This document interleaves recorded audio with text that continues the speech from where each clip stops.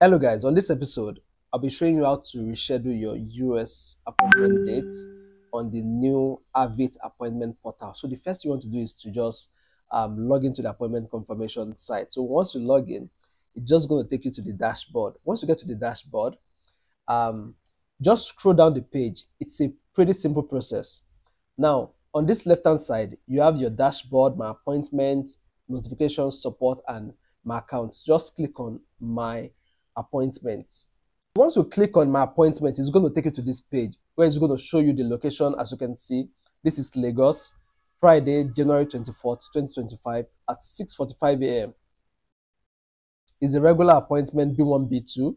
Now, as you can see, showing you two reschedule available. So you can only do this twice. So once you book the first date, you can only reschedule twice. So after that, you lose your visa fee. So let's click on reschedule. Now, notice what is telling you. Reschedule your existing appointment. Do you still want to proceed or do you want to continue? Yes. You click on confirm. So once you click on reschedule, it's going to take you to the calendar page. So on the calendar page, just on the top corner of the page, you're going to see select. You can either select the one that applies. So for example, I'm trying to book from Lagos, click on Lagos. So once you click on Lagos, it's going to show you the available dates.